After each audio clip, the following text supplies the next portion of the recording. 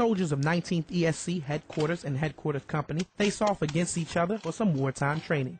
They spent 6 months getting ready for this tactical paintball exercise. The purpose of today's training was to kind of incorporate everything that the soldiers have learned as far as team movements, movement under fire, communications, and try to incorporate all that into one big training event.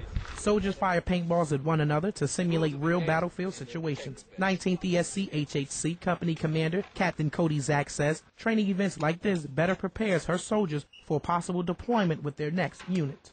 Once they leave Korea, the possibility of them going down range is high, so we try to take the scenario training that the States learned in Iraq and continue learning those here in Korea so that they're prepared to continue on.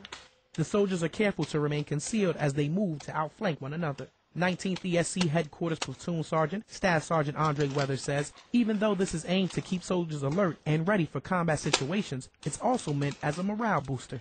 Obviously, we're dealing with paintball, so you're obviously going to have some type of fun in there, but we try to mix it a half and half. You know, let's have some fun out here, but let's go about what we taught you to have that fun.